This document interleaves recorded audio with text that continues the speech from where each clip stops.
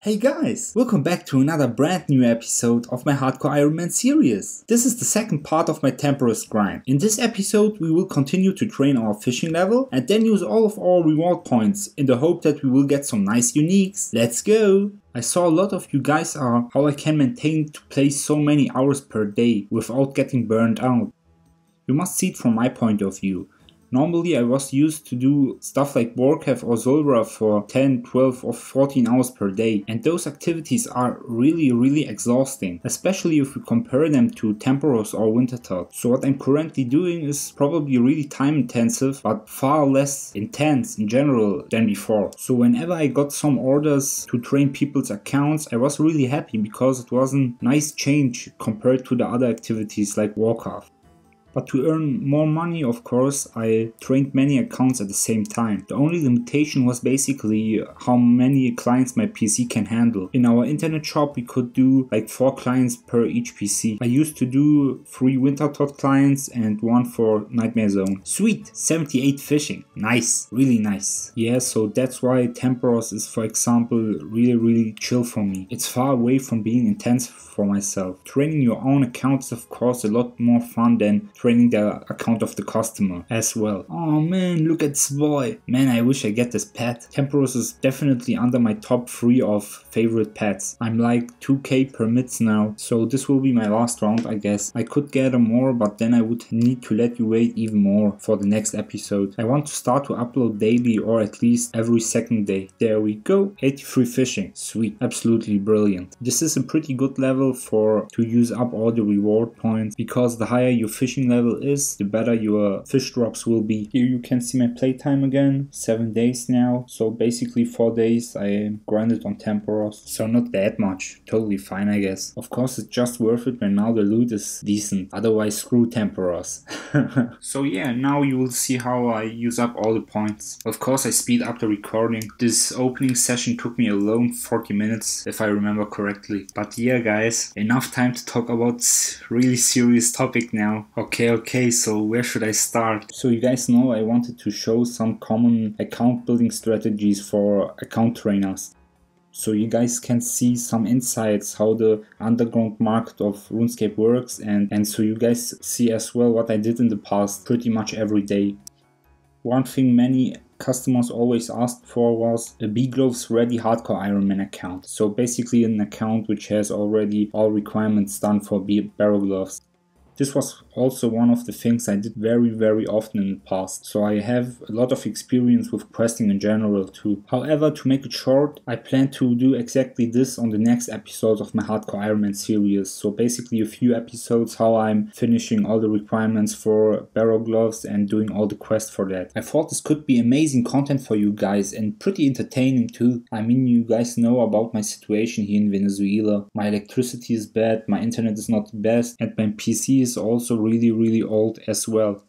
I saw a lot of comments from people who said that I couldn't survive with such a setup as a Hardcore Ironman, because even the pro players have their issues with disconnect, such things. As an account trainer in Venezuela, it's true you lose a lot of accounts because of disconnects and such things, but I had a decent rate and successful doing barrel gloves on Hardcore Ironmans too, so I thought why not on my own account too. People wanted to donate me money so I can buy a new PC so I don't die with my heart, at least not because of my bad PC or internet connection. But you know, from the start I denied donations and such things. My pride stood in my way. I hoped I could make it with this setup until I get, and so I could earn my own money. But other content creators warned me already. They said that the monetization might not be enough and donations and Patreon or such things are a must if you want to do this as a full-time job. So you might have seen that my videos now have ads on them. The good news is I got monetized, which is really good. Here you can see how much I earned with my Hardcore Ironman series episode 2 video. It is longer than 10 minutes, so the ad revenue is higher. I earned like $20 with it, which is nice. I think when it stays like that, this would be good. But with this, it will be pretty hard to save some money for a better setup, because we are multiple people. We need that money for food and water and other basic things. It is not really possible to save money from there. So back to the main reason why I'm telling you all this. Yesterday I was creating the next episode of my Hardcore Ironman series, and suddenly my PC crashed. It just turned off while I was doing a quest and I was in the middle of a fight. And yeah, when I got back into the account was dead. I felt really bad. Not really because of the account, because it wasn't advanced already. Of course it has 99 and 7 days playtime, but I could easily redo it. What really hurt it was the fact that I thought I could do this in the long term. Even my setup was so bad. I need a decent setup to produce quality content and to survive as a hardcore Ironman as well. That's why I will follow all of your requests to create a Patreon so you can support me. The link to my page you will find in the description. In return of that support, I will start to use Patreon for several other projects in the future where you will have an early access on. I hope with the ad revenue and Patreon together I can gather enough money to buy a decent new setup. Now back to Tempoross. So as you can see, so far I wasn't lucky. I used up 1000 reward points, but I had no dragon harpoon or a tome of water, and of course also not the Tempoross pet. So far I only got the big harpoon fish, which is basically garbage, and the tackle box. So now let us check how rare these uniques are. Eduardo will put in the picture.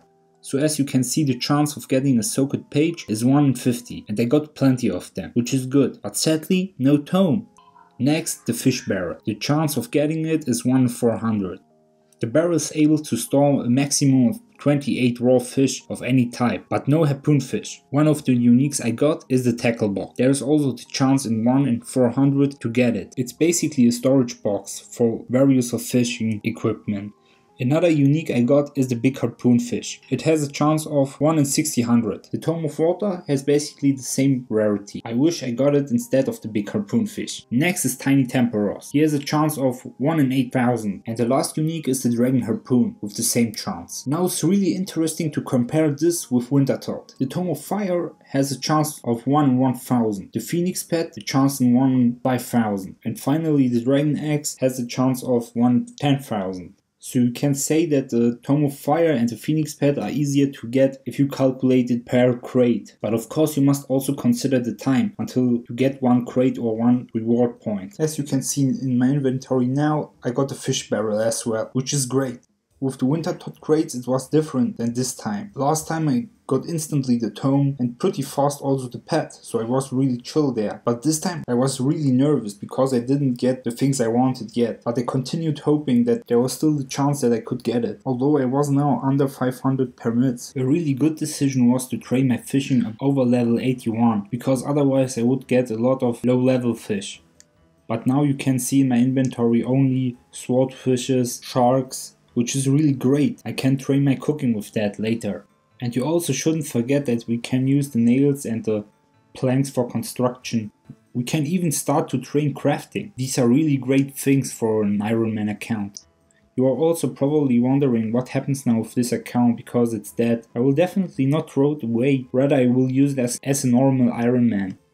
I will probably prepare another hardcore Ironman for the time when I got a new setup so I can start again with it. But in the meantime I will do some crazy things with the normal Ironman. So at this point I had 120 permits and no other uniques yet. So I was really hoping that there might be another unique showing up, but yeah, I already told you that in the Winter Toad episode. What matters to me mostly is the experience points. I want to max out my accounts and that is my main goal. Of course I could do now only the efficient methods and such, but I'm really focusing on some different and entertaining methods to train up my account. So yeah, as you can see, no more uniques. In total I opened 1980 rewards, and this time of course I wanted to show you the price of everything. Here you can see the price check of the main loot. We got a lot of really expensive fish and that's why we made like 9 mil. So with that I was really happy in general. But then I saw that all those chests are still left, so I had to open them as well. I couldn't price check all together, so I did it separately. At the end I would show you the total amount of GP we made. Basically a lot of necklaces, amulets, bracelets, gems and rune armor are in those chests. So really expensive stuff. Here you can see the first price check of 700k. Then I opened all the remaining chests, which brought me another 400k, as you can see here in the price check. Okay guys, thanks for watching again. This is the end of this episode. The next episode will be up soon. I hope in 2 days or maybe even tomorrow. Sadly not as an hardcore Ironman, rather with a normal Ironman. Now you can see here the total amount of GP I made with Tempoross basically in 4 days. 4 days of playtime. 9.7 mil. So it's definitely not a money maker in general, but yeah, it's nice to have if you do it anyway. So for Ironman, I mean there's a lot of XP in this loot cooking, construction and crafting. Okay guys, that's it then. I hope to see you all really soon again. Bye!